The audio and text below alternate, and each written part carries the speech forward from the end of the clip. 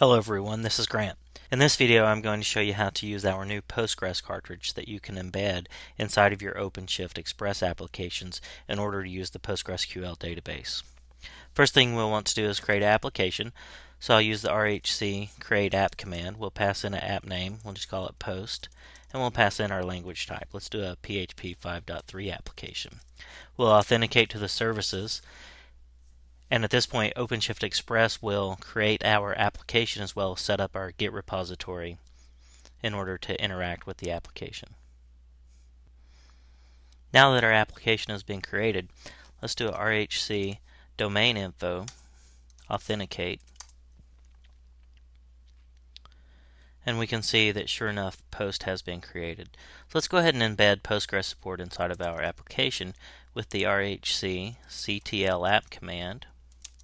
Pass in our app name, post, and we can pass in -L, and it'll pull back a list of available cartridges that we can embed. As we can see, we have both PostgreSQL 8.4 support, so let's go ahead and enable that by running RHC control app. Pass in our app name, and then -E to embed a cartridge, and we'll do add the cartridge name, PostgreSQL 8.4. We'll authenticate. And at this point, it'll go ahead and configure our Postgres database, create a default database for us based on our application name, and then we'll respond with the credentials we need in order to access the database. Now that the database has been created, let's go ahead and connect to the database. Let's SSH into our OpenShift host and then run the psql command in order to connect. So let's do a RHC domain info again. And in order to SSH into your box, you'll just need to grab the user ID and the host name. So let me go ahead and copy this. We'll go over to a new terminal and SSH in based on those credentials.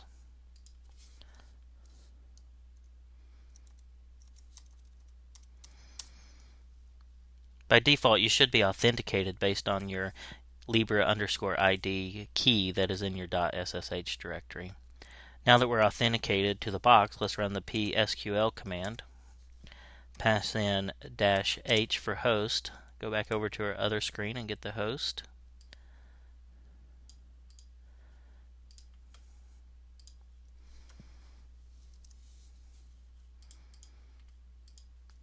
And then the port, which is 5432, and then the user, which was displayed, is admin, and then our database name that we want to connect to.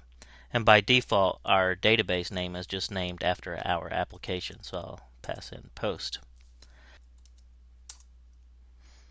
As you can see, we don't have any tables currently defined, so let's go ahead and create one. Create a table called user info maybe, and it's going to have a user ID which is of type int. And let's also create a sequence.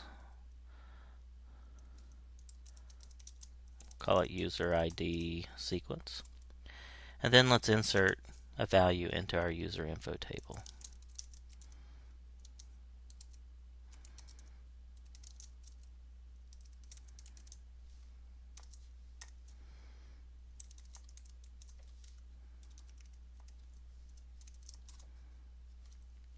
And then let's verify that that actually worked.